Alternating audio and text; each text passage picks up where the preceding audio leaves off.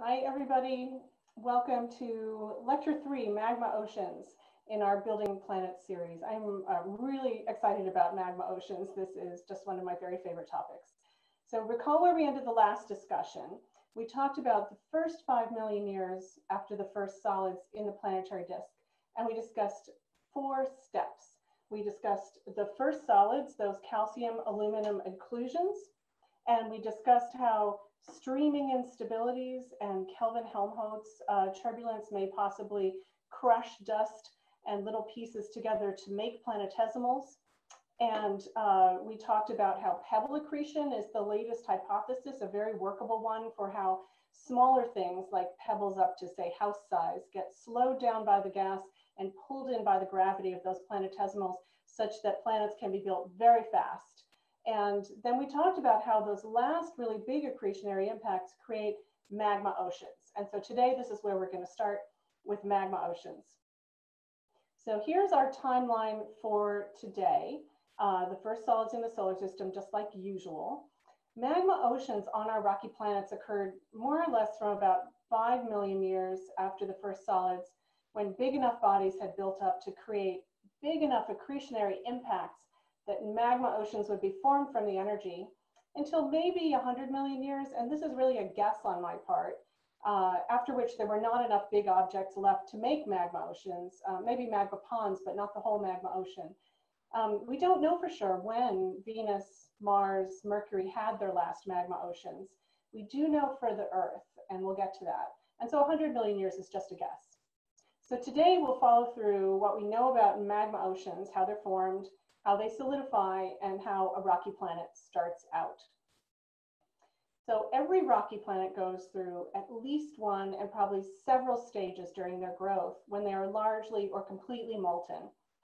Now, I'm not talking about that very left-hand picture of the planetesimal that melted from within, from aluminum-26, as we recall from previous lecture. And I'm not talking about those smaller impact-induced magma ponds like on that planetary embryo, maybe something the size of the moon. I'm talking about the one on the right, when the planet is molten all over its surface and possibly all the way down to its center. So this poetic and kind of fantastical step in rocky planet formation really does deserve its own special focus. Why would planets melt? How do we know that they melted? And can we detect any consequences of that melting in today's planets? Well, I would be remiss. I need to remark that the idea of the magma ocean has been around for a few centuries. And Leibniz is the first that I know of who wrote about this. In 1693, in his book, Proto-Gaia, of which this is a handwritten manuscript page, can you believe it? We mostly think of Leibniz as the co-creator with Newton of calculus. But in my opinion, he had a far greater mental creation, which was the magma ocean. He worked as a mining engineer in the silver mines of Germany.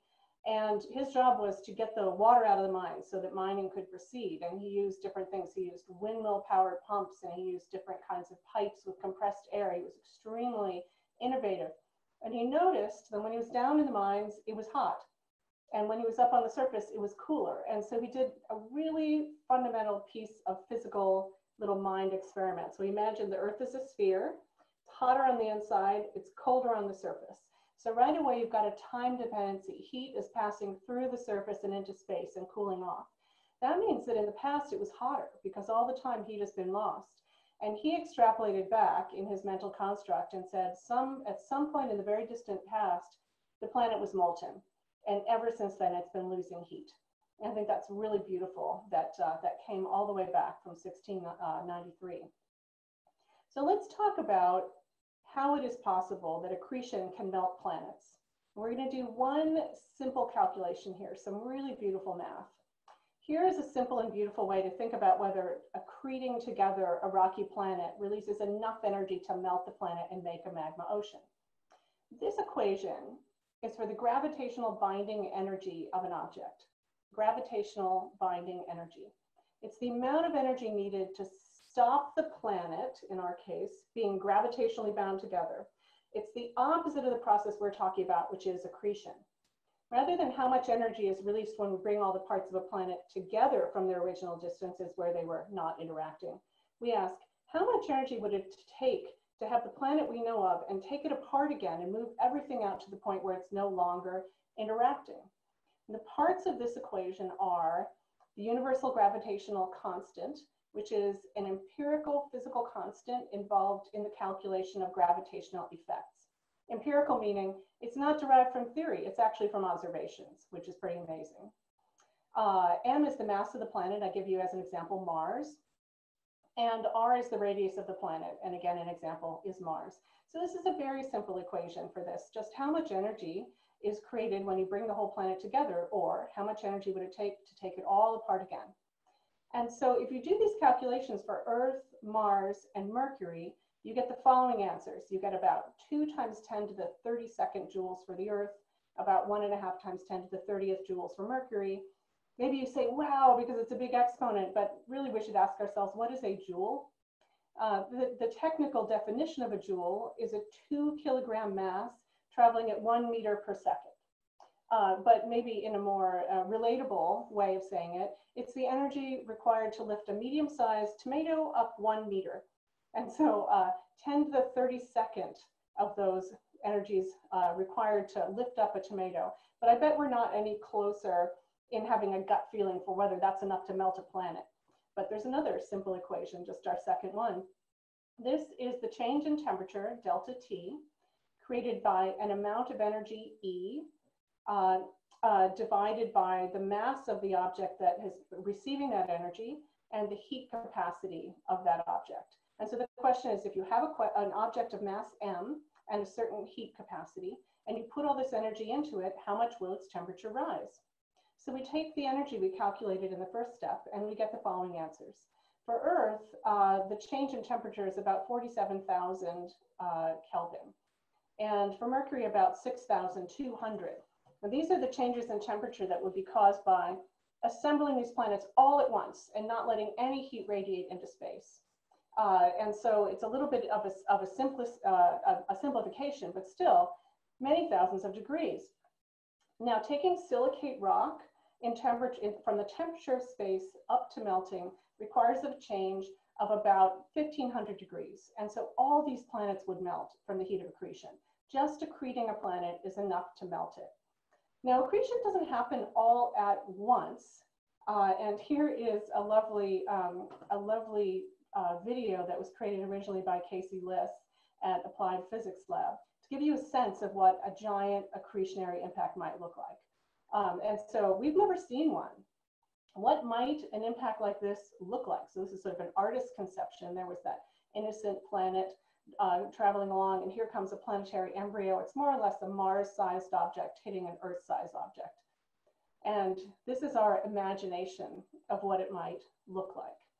Humans have never witnessed an impact like this, and we're still discovering the chemistry and the physics of this unimaginably energetic process. Still, I think it gives us this lovely visceral idea of how the magma ocean is left behind, the heat and the shock of what's happened to this planet. And so let's see, here we go. The last giant accretionary impact that the Earth experienced produced a molten moon and also melted the Earth. In fact, the last giant accretionary impact that the Earth experienced created the moon from the material that was flung out from the giant impact. And that's going to be the topic of a lot of the next lecture. But at the end of this last final giant accretionary impact for the Earth, there was a molten moon and a molten Earth. So the Earth was a huge ball of magma, and the moon was a ball of magma in the sky above. And I love to just think about that. What a crazy solar system we were in at that time. So what was back then? When was this giant impact, which is effectively the age of the Earth? So what is the age of the Earth?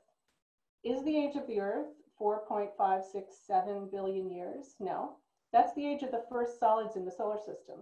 And so after that came streaming instabilities and planetesimals and impacts and pebble accretion and planetary embryos and more impacts. So then what is the age of the Earth? Well, I would argue that the Earth as we know it started from the last giant accretionary impact, that last magma ocean that reset everything.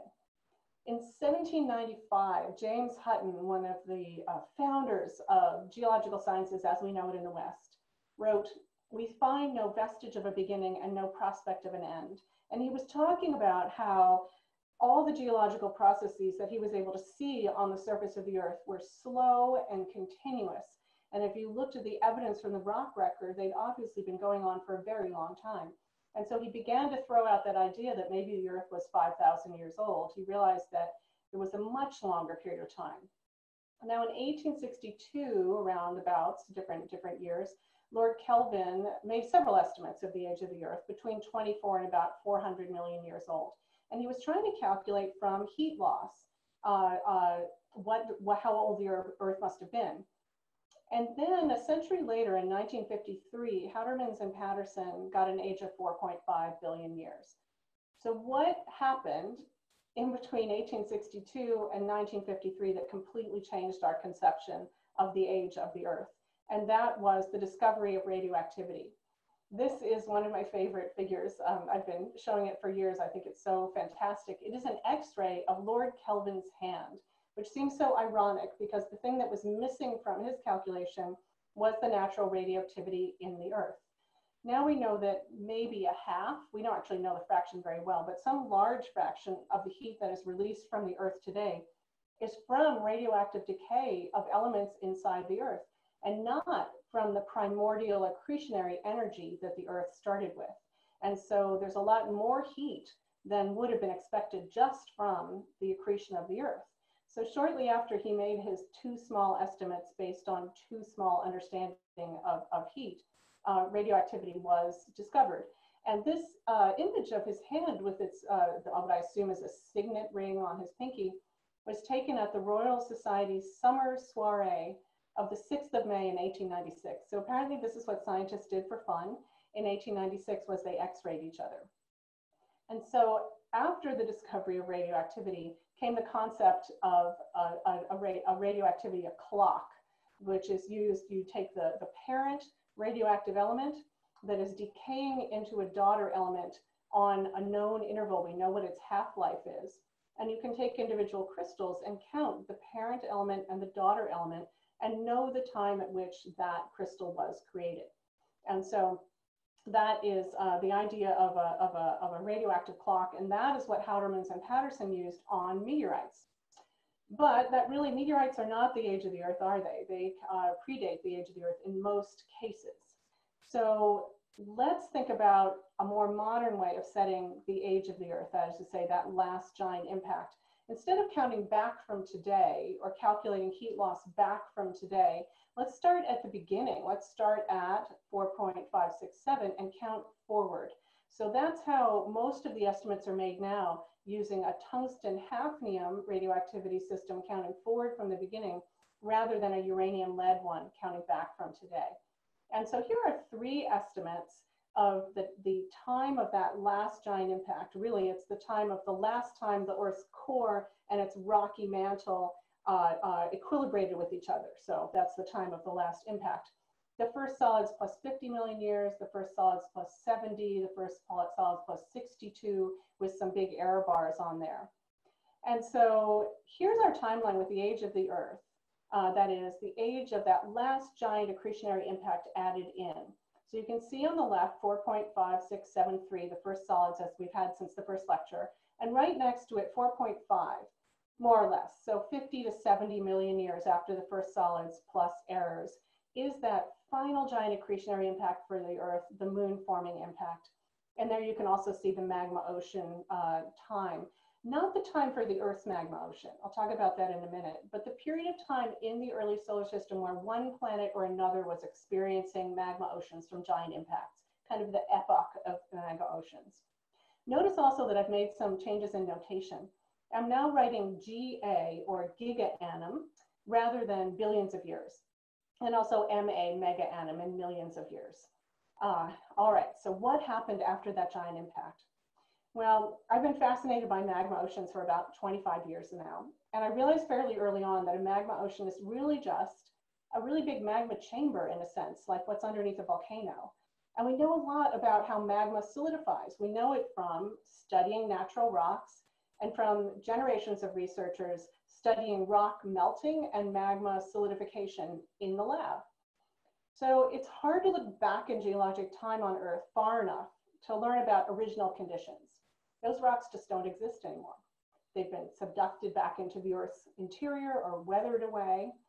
Instead, I reasoned, we can make forward models from the magma ocean stage and use those models to predict early Earth conditions. The magma ocean is a clean starting point for forward models.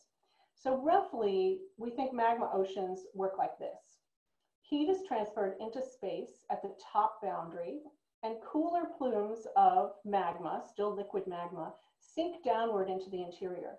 Those cool plumes start to form crystals as the pressure on them increases in the planetary interior. And so layers of crystals pile up from the bottom, leaving the remaining magma above. So with that basic setup, we can set up a model. So I and a number of other researchers have made computer models of this process to predict how quickly the magma ocean solidifies, what the composition of the resulting planetary mantle is. The mantle is all the rocks between the core and the crust, all that red part once it's solidified, and the composition and mass of the gases that are released into the atmosphere. And you can see here a series of equations that are used to build up these models.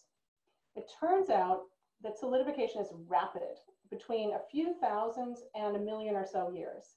You can imagine then that over the perhaps 60 million years it took to fully build the Earth, several accretionary impacts were large enough to produce magma oceans, and each magma ocean solidified before the next really big impact occurred. Rocky planets likely have multiple magma oceans before they are fully formed, and there's even compositional evidence in the Earth's mantle that that is true. But wait a minute. Are any of you surprised by the idea that an atmosphere is formed over a magma ocean? How could there be gases in a magma ocean? Well, for a long time, people thought that magma oceans were absolutely dry. They could not imagine that any water could stay bound into the magma at the temperatures that we are talking about.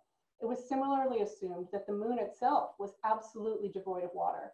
I'll talk about that more in the next lecture. It turns out those are all just misconceptions based on our idea of what it means to be hot here at 1 atmosphere pressure on the surface of the Earth with temperatures that we're used to playing with.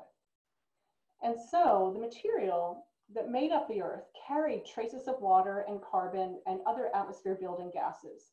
And when that material melted into the magma ocean, those gases were dissolved into the magma, much as carbon dioxide is dissolved into ginger ale before you open the bottle. And those gases were released into the growing atmosphere as the magma solidified. And then as the planet cooled, here's a really key step, as the planet cooled, that steam atmosphere cooled as well and collapsed into oceans. So how much water was there? This is a graph of the water and carbon content of many kinds of meteorites, some of which might have been left over from the material that built the Earth. On the vertical axis is the water content of those meteorites in weight percent. So a percent of the meteorite by weight, up to 0.7. So 0.7% is as high as this graph goes. And the horizontal axis shows carbon up to 0.4%. But this water was not there as liquid water or as ice. It was bound into rocky minerals. Like you may know the mineral mica. Mica contains water in its crystal structure. It does not seem to be wet. There are water molecules bound in between sandwiches of silicon and oxygen. So similarly for these. Now up in the top right, you'll see a yellow dot that says enstatite chondrites. That is the kind of meteorite, and we mentioned this in a previous lecture, that is the top contender to be what made the Earth. Now, I did models that ran with that amount, the amounts of water in this graph of the magma ocean, and calculated how much steam was released, and then how, if it collapsed back by cooling into an ocean, how deep that ocean would be over the entire surface of the Earth.